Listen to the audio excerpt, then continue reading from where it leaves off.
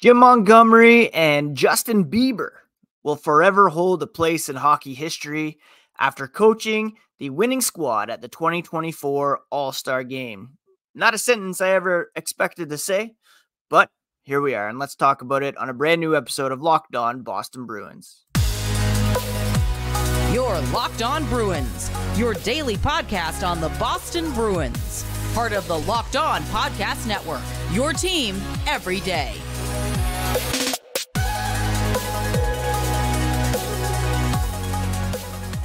What is up, Bruins fans, and welcome back to the Locked On Boston Bruins podcast. I'm your host, Ian McLaren, and this is a daily show where we discuss all things Spoked B. Thank you so much for making Locked On Bruins part of your daily routine, free and available on your favorite podcast app and on YouTube. Today is Monday, February 5th, and this episode is brought to you by Sleeper. Download the Sleeper app and use promo code LOCKEDONNHL to get up to a $100 match on your first deposit. Terms and conditions apply. See Sleeper's terms of use for details. The 2024 All-Star experience is behind us. The Boston Bruins had a good chance of having a representative on the winning squad. 3 out of the 4 teams had Bruins either playing for them or coaching, and it was Team Matthews, the host. Well, not really the host team, but the one featuring all the Toronto Maple Leafs that ended up winning, coached by our boy Jim Montgomery and the Biebs, Justin Bieber in his big furry polka dot coat. We'll talk about that here coming up, as well as some news and notes from practice on Sunday, and also a look at the week ahead. But first, a quick reminder, you can find the podcast on social media at Locked NHL Bruins, and you can find me, my dad jokes, Hoggy Thoughts at Ian C. McLaren. And indeed, it was Jim Montgomery, the Boston Bruins bench boss, along with his son Colin, and pop icon Justin Bieber, who helped Team Matthews win the All-Star Game crown on Saturday at Scotiabank Arena in Toronto with a win over David Pastrnak and Team McDavid. Montgomery said he's going to have bragging rights over Pasta, and he's just not going to let it live him down. And why not? There was some chirping back and forth all weekend long. You had Thatcher Demko refusing to be hugged by Jeremy Swayman. You had David Pastrnak chirping the Leafs squad after the game, which is, all in good fun, but also you look at Boston's history over the last little bit, not exactly reaching the pinnacle of hockey, losing in Game 7, 2019, losing in Game 7 last year. Still more successful than the Leafs overall, but it'd be different if he had a Stanley Cup ring on his own finger. Anyways, he said it was fun to be chirping with his head coach. They ran into each other in the hallway before the game, and he walked with his head down, but Monty couldn't help himself and had to say something. It was good that one of them could win, Pastrnak said, and it was Team Matthews that got it done. Montgomery of coaching with Bieber said, the Biebs was right into it. Montgomery didn't really know what to expect, but you can tell he loves the game. He was recognizing the real creative plays, talking out loud about them. A born and bred Canadian just down the road here in Stratford. He played hockey growing up. He even took warm-ups prior to the first game, so he understood the intricacies of the game when someone made a really smart play. Montgomery added it was great to be around him. He was so into it. He had real emotion, and it was also cool to see Jim Montgomery there with his son. You think back to a handful of years ago and where Montgomery was personally, where his family was at because of those personal struggles. And then you come back here in Toronto and the All-Star Game doesn't quite have the same significance that it used to, but still a special moment. And Montgomery even asked to wear the red and white polka dot coat but I guess the Biebs didn't want to share it, which was unfortunate. Pastrnak had the chance to meet Bieber, take a picture with him before the game, nearly 5 years following the infamous "Not Today" Justin comment on the singer's Instagram post when he was praying for a Maple Leafs win in Game 7 over the Bruins in 2019. Pastrnak said he was glad to be able to get a picture with him in the room and on the ice. All the players appreciate him being a hockey fan. Helps the game when a person like that appreciates what they do. It's fun to see, and they're happy that he was able to make time for All-Stars, and same with the other celebrities. Will Arnett, Tate McRae, who, whatever you want to say about her, she had a fantastic performance and was a great personality all through the weekend. And then, of course, Michael Bublé was a bit of a wild card, but there you go. Now, it was Pastrnak versus Swayman in the first round as Team McDavid completed a comeback. David Pastrnak helped his team win with his signature shootout move on Jeremy Swayman to push them to the final. Swayman said, it's great. He's got a couple go-to moves. He thought he was going to go glove side, but he pulled the Jake DeBrusk on him. It was a good move. Pleasantly surprised. He likes it when he does it for the team, and it's still working. Kind of that long wind up and sweeping it in. He's got a really good move there where he can deceive the goalie with a glove shot or high blocker shot. And he said him and Pastrnak even work on it quite regularly, and he can't believe he got him. But there he is. Swayman knows all his moves, Pastrnak said. But there we go. He got a hat trick on the World Championships against Swayman. Today he got 2 goals. He felt really confident after that one. He said he wanted to score on Swayman so bad. Swayman did get him on a breakaway during the game, so it kind of evened out, although the shootout goal helped propel Pasta and company to the finals. Pastrnak had Montgomery nervous every time he touched the puck.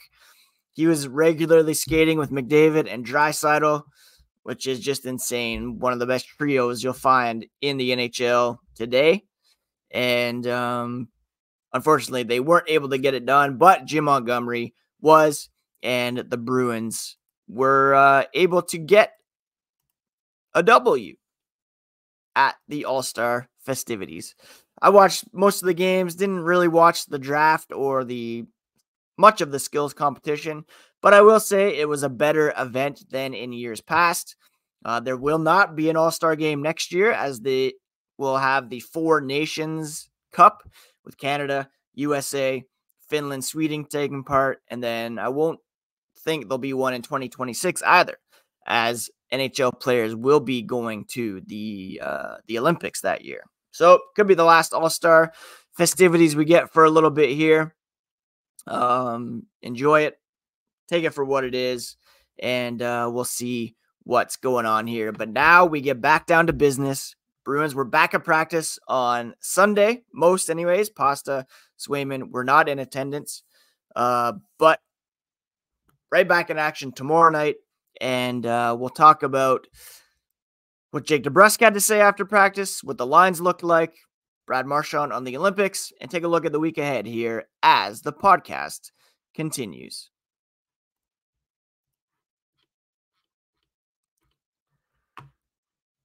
Sleeper is the best place to be for daily fantasy sports here in 2024. And I love fantasy hockey. I spend probably way too much time thinking about it. And Sleeper has a fantastic app where you can win big, 100 times big, your cash in daily fantasy hockey contests. All you have to do is pick whether studs like Nathan MacKinnon, Connor McDavid, David Pastrnak will record more or less than their sleeper projections for things like goals, assists, saves for Linus Ullmark or Jeremy Swayman, plus, minus, and more. To win 100 times your bet on Sleeper, you need to correctly predict the outcome of 8 player stats. So, win 100 times your money playing daily fantasy hockey with Sleeper by start paying attention. Listen to Locked On Fantasy Hockey for all the tips you need. Nail your picks and start winning big. Use promo code LOCKEDONNHL to get up to a $100 match on your first deposit. Terms and conditions do apply, but that's code LOCKEDONNHL. See Sleeper's terms of use for details and locational availability.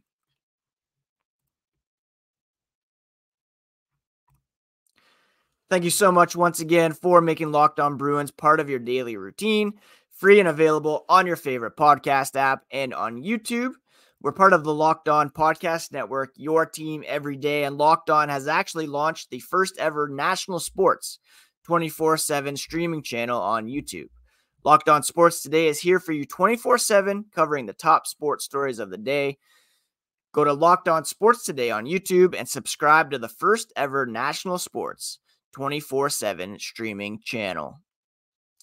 After a week off last week for the bye week, where many Bruins apparently went off on vacation, the team was back at practice on Sunday in advance of tomorrow night's game against the Calgary Flames. And a few guys who were injured prior to the break were back on the ice for practice.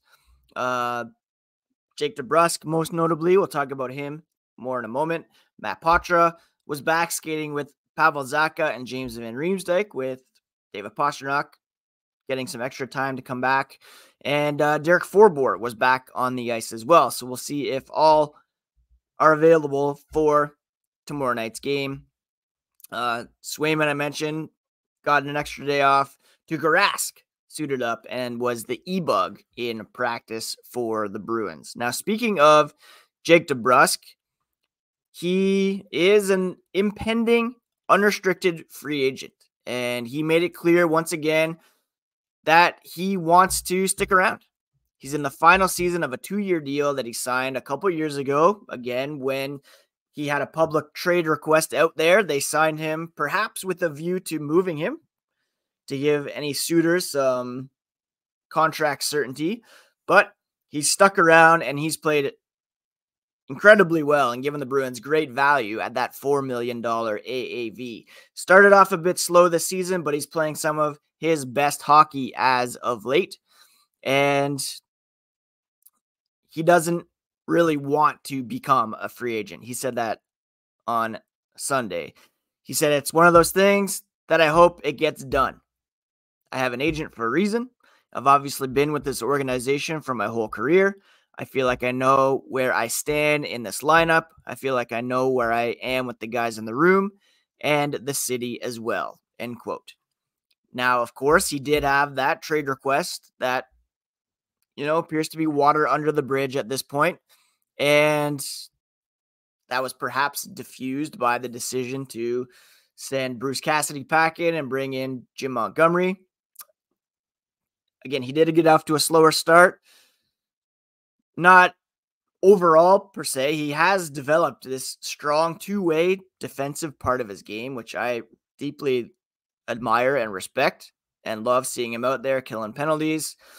He does have 5 points over his last 5 games, 25 points through 47 total games. And he said it's just one of those things where if he's playing his game, he can be anywhere and still be productive. And he's just trying to keep building on his most recent success. Getting traded before the deadline looks very unlikely. Even if he's not going to re-sign, the Bruins need him for the stretch run. And he's open to a longer-term contract. Everybody wants to be a Bruin for as long as they can. He doesn't have a number that he's set on specifically, but perhaps he'll get some contract certainty, and it will come at maybe a bit of a lower AAV. The next stretch will certainly dictate what he is able to do, and it might behoove him to play out the rest of the season, have a strong playoff run, and just increase his value. Maybe the Bruins want to get things done now so that they don't get caught at the end of this hot streak, or, if he ends up blowing up here in the second half, having to pay him more than they could have if they had just signed him now. Again, he expects to be back in action. It was something that has gotten better over the break. They're taking it day to day. Not quite sure exactly what the injury is, but he should be back in the lineup for tomorrow's game against Calgary and hopefully for many years to come. Over the weekend as well, it was announced that NHL players will be back at the Olympics.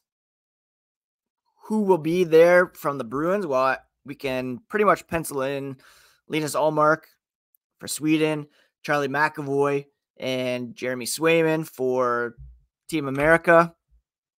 I think Swayman should be there.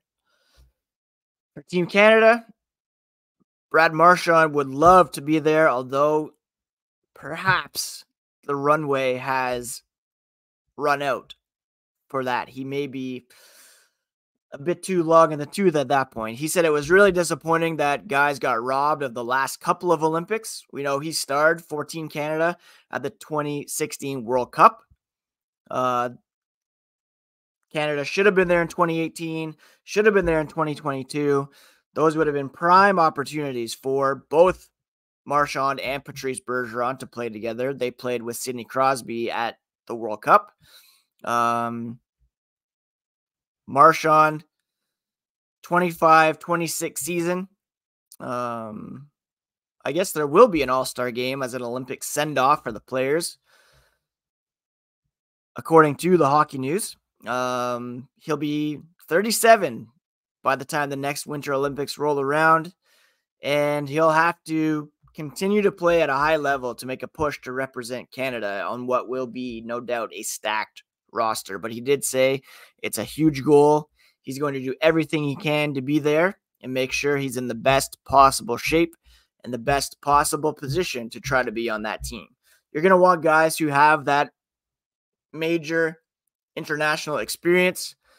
So I could see Crosby and Marchand getting there as kind of those veteran leaders, but at 37, it's going to be tough for sure for Marchand to maintain a level that will hold off some of these younger players who are in the primes of their careers.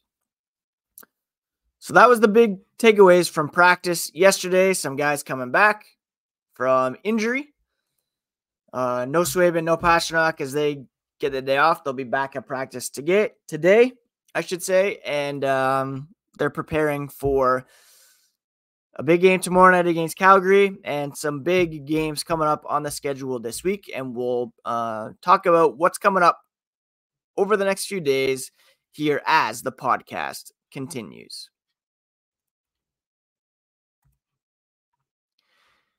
It is Super Bowl week, and there's no better place to get in on the action than FanDuel, America's #1 sportsbook. If you're like me, Super Bowl Sunday is all about scoring the best seats on the couch, grabbing your favorite football snacks, and placing some super bets. FanDuel has so many ways for you to end the season with the W or 2 or 3. Not only can you bet on who will win the Super Bowl 58, but FanDuel also has bets for which players will score a touchdown, how many points will be scored, and so much more. New customers can join today and get $200 in bonus bets if your first bet of $5 or more wins.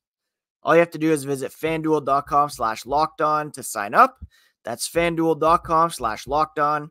Make every moment more with FanDuel, an official sportsbook partner of the NFL.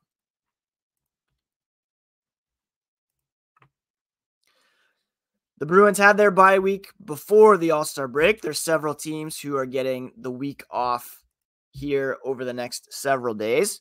But the Bruins are right back at it tomorrow night with a big game against the Calgary Flames. We'll preview this one more tomorrow, but obviously Elias Lindholm was traded, so their forward group is a bit diminished, but they still have Jacob Markstrom and net. Still have a lot of talent on that team, not one to be taken lightly. It's Thursday where we'll get the premier matchup, the Boston Bruins hosting the Vancouver Canucks, and hopefully we see a Demko versus Swayman matchup there, just for the storyline from the All-Star game where Demko, did not want to hug. Who doesn't want to be hugged? Never reject a hug. Both teams have identical point totals. Both teams have identical point percentages. Vancouver has the advantage in goal differential, and they've added Lindholm, who will be, looking to make a good first run here with the Canucks. So that should be a great game to watch on Thursday night. Then the Bruins will be in action on Saturday afternoon, a 3:30 p.m. Eastern game against the Washington Capitals. They're beginning here a 7-game homestand. So there'll be lots of time for some home cooking for them to, start the unofficial second half very strong. Tomorrow on the podcast, we'll do our weekly cup check where we look at the top 5 teams in the NHL, where the Bruins rank among them. Wednesday, we'll do a mailbag as well as recap the Flames game. So please do send in some questions on the YouTube channel or via social media at Locked NHL Bruins or at Ian C. McLaren. Thursday, we will discuss this week's power rankings as well as preview the Vancouver game.